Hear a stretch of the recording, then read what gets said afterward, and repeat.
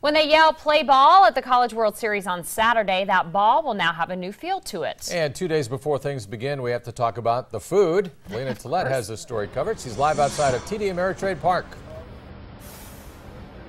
John and Mallory, only 2 days before opening ceremonies, and it's all hands on deck. These guys are from Lid's locker room, and they're unpacking thousands of pieces of merchandise. They come from all over the country, and they're getting ready for this weekend. And all of the merchandise that they have, like this right here with this fun cow on it, is brand new. And you're going to see some new changes inside the stadium across the street as well, from food to action on the field. Chef Tyler Humphreys, who helped put the stadium menu together, showed us new gourmet hot dogs and burgers, even po' boys on that menu. One change on the field that is capturing the nation's attention is a new baseball. The NCAA says the lower seam ball should carry it farther on the field and make for some exciting offense this year.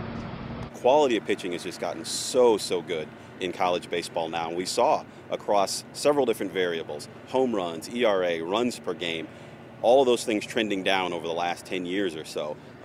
And that was a concern to the coaches and to the players, but also from the fans. I mean, honestly, they want to see runs scored. They want to see late inning drama. And Leach says they tested this ball out 2 years before putting it into play. And at Super Regionals last week, they already saw a 50% jump in home runs. So they're expecting some pretty exciting baseball the next couple weeks. With producer Roger Hamer, I'm Lena Tillett, WOWT 6 News.